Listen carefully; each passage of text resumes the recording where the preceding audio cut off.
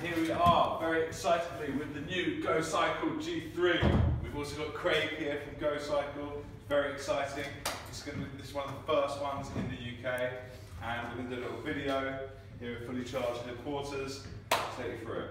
And it's kind of new to me as well. We're very familiar with the G2, but with the G3, it's kind of new. So, first of all, you've got the new bag, which is fantastic. This is actually a docking station with wheels on it. Take it on your plane, put it on your boat, put it wherever you want. It's a fantastic improvement from the last one. So let's try and open it up. Okay, well let me jump in. A couple of things. The travel bag has always gone down incredibly well, but we decided to make a couple of improvements to that. Notably the four wheels, which make it far easier to roll along any surface. And secondly, the way in which the top of the cover comes up. That's fantastic. So it's got its new colour, which is called electric blue, which is exclusive to the G3, and it also comes still in the matte black and the white, but the grey is no longer.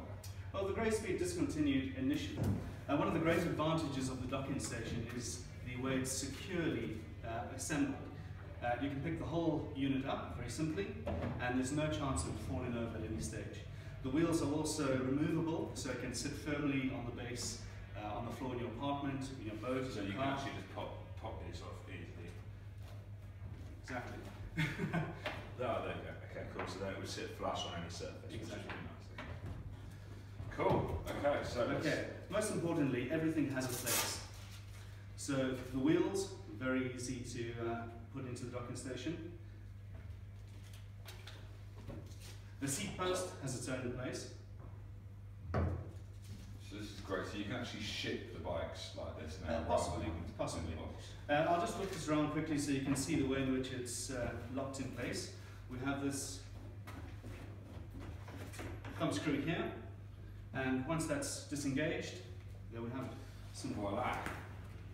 First thing we want to do is assemble the seat post. Just locking it in place as we would have previously. Doing this at the same time. Two-man team, quite handy.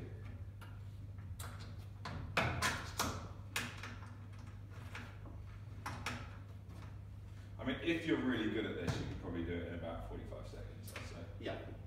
So now the thing to do, once you've got a couple of items to hold on to, so the saddle and the handlebars, you just use the weight of the Gocycle to open it fully. At this point, you just want to locate the lock shock, deploy the kickstand, and then you have the Gocycle neatly balanced. And you have a new improvement on the new G3 wheels. What's the correct name for? So we have a hex lock, which you can see called out in the red. Very cool. So what the hex lock does, it's a visual aid. So you can see at a glance whether your cam levers are fully locked. We just click it open, and then we can open the cam levers, ready to either assemble or disassemble. So easy to do. That's it, done. So there are a couple of things. We can start the daytime running light either by switching it with the button at the front, or oh wow, okay, that's super cool. it automatically comes on once you start riding. It's really nice, very much like an Audi, isn't it? Like how they have that LED driving light. It's cool. So just to, the default mode would be the nighttime mode, just so you don't dazzle anyone. But then you have the daytime That's the mode. right one, yeah. And then the heartbeat mode. We go into the system and set that as a default. Okay, cool. Great. So some of the other new features that I can notice, I mean, you've got the red accents here on the motor, you've got the new logo on the front, which is a really nice touch, and then you've got the clean drive here for the fully enclosed chain system, which is great because obviously it doesn't splash anything on you, you don't get any oil, it's like a closed atmosphere in there. Absolutely. So you don't get any, you don't need to oil the chain, it doesn't get dirty, it doesn't get greasy, it just stays mint the whole time. That's exactly it, and I think for commuters, the biggest frustration is the grit that comes off the roads. Yeah. That's what corrodes and damages your drivetrain. we have the drivetrain fully protected, so you have a much longer service interval with the Gocycle. It's easy to keep your bike clean, and the benefit is that it keeps you clean as well. If we had to run through just the basic differences between the G3 and the G2, we've obviously highlighted the daytime running light. We have called out the new G3 accents, the red anodized parts. The G3 battery has a 25% greater capacity. So that's an average autonomy, would you say, of about 20 to 25 miles of one charge? It depends on the mode you're running in, and that's the one thing with electric bikes in general. The more modes you offer and the more power that people demand, that will affect your range. Yeah. So with the G2, we always said that we had a range of between 20 and 40 miles, mode dependent. With the G3, we're saying that we can get between 30 and 50. Wow, that's great. Which is it's an excellent range for most commuters and beyond that as well. Now also, very importantly, we have a new battery management system, which means that the startup and shutdown times are far quicker, which just helps you get on your way that much quicker as well. And it also has greater protection of the battery during the charge procedure, so we'd have less failures than you could possibly experience, depending on your power source. On top of that, a couple of minor changes. There's a slightly wider fork, which for dealers helps because that makes servicing easier, and it adds a little bit of stiffness to the Gocycle as well.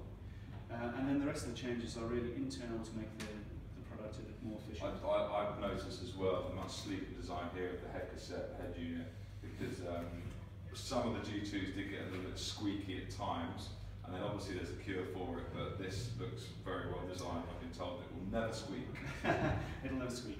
But I think what the reason for the change is that you simply have to service parts of any bike. And the headset of the Gocycle G2 was quite complicated, and it could develop a squeak after several hundred miles of riding, especially in wet weather.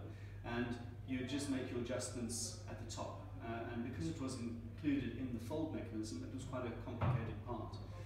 Now the alignment is handled at the bottom of the steerer tube, and the fold joint is very simply a fold joint. So service intervals again will be greater, and it will be possibly a smoother ride as well. And these grips are so much better as well, especially the Swiss grip now to change the gears up and down. Much more kind of with the Formula One-esque design of how the Gocycle is, rather than the button that they had on the G2. Sure. And plus the throttle action here, if you do take it into off-road mode, you do have some very nice options. Yeah, there are a couple of changes. The ergonomic grips, and one of the things now that we have a greater range, you want to have greater comfort as well over distance. So the ergonomic grips definitely help that. The change of the buttons from the single push buttons to the dual shifters just means it's slightly more intuitive. If you're going to shift up a gear, you do one way, down a gear, the other way. Yeah, that's fine. Equally, on the right-hand side, you have control over what is called the power button, which would work in modes such as power on demand. But equally, you have your button that is going to influence your daytime running light as well. That's all included. Fantastic. Well, great products. Really, I mean, it was difficult to improve, but you certainly seem to have done it the right way. So, thanks very much. Thank you. Cheers, Craig.